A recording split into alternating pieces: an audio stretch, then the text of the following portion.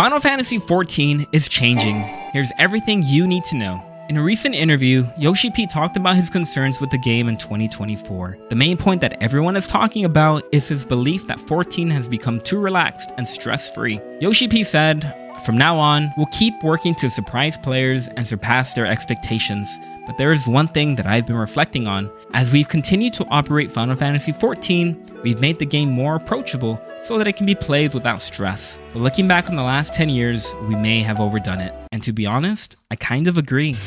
With the exception of Savage and Ultimate Rating, the game itself is really easy.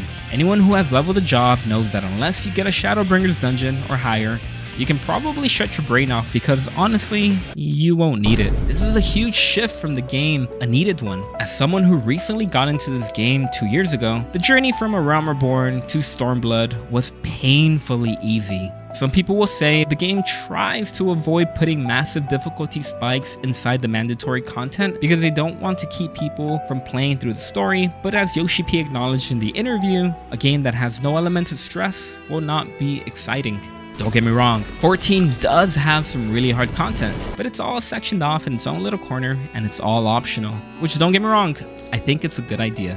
I don't think dungeons need to be as hard as an extreme trial, but currently dungeons are way too easy to the point that I can honestly say that any dungeon that is pre-Shadowbringers should basically be considered a tutorial. This is a problem because of the duty roulette system. While I understand that not everyone plays the game the same, whether you are a raider, a Limsa AFKer, a crafter, a G-poser, a RPer, or any of the other Ers, we all use the duty roulette system at one point or another. For those of you who don't know what I'm talking about, the duty roulette system is like queuing up for quick play in a multiplayer game. The game puts you in a party with other randoms, throws you into a random dungeon, and spits out a bunch of XP when you finish it. And while you can get a current level dungeon or raid, you will most likely get a really old dungeon to help out the poor Sprout who waited 25 minutes because they queued as a DPS.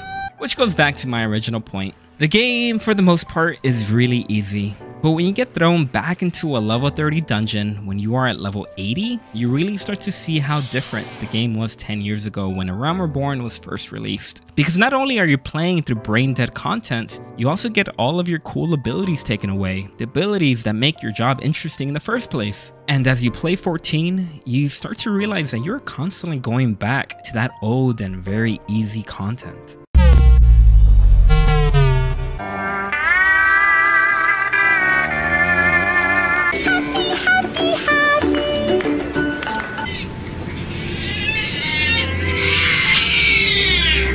This, in my opinion, is what makes 14 a really hard game to recommend to friends. Because with some games, if you aren't that interested in the story, you can at least enjoy the combat of the game.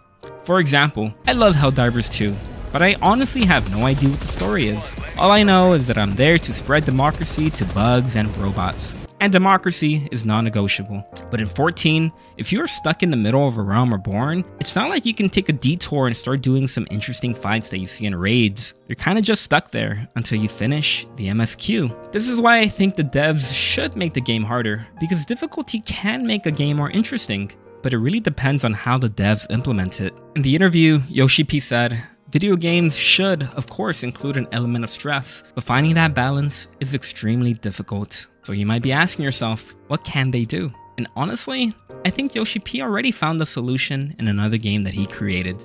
In Final Fantasy XVI, the developers added 5 accessibility rings to make the game easier by choice. Rather than difficulty options, there's a collection of 5 rings.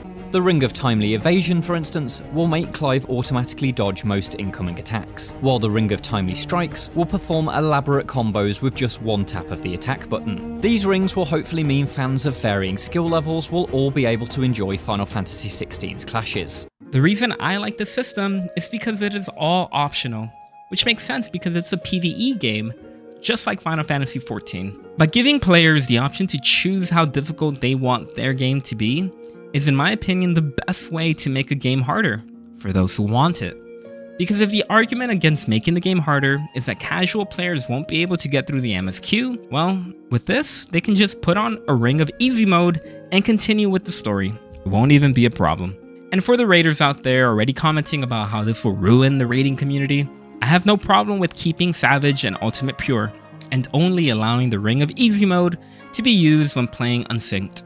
There are of course other ways that the devs can implement an easy mode, but I think this is an obvious one for me. With the upcoming Dawntrail expansion launching this summer, it seems like Yoshi P and the team at Square Enix are gearing up to make some big changes. This will be the first expansion that I play on launch, and I am so excited for it. What are you most excited for? Let me know in the comments below, and thank you for watching.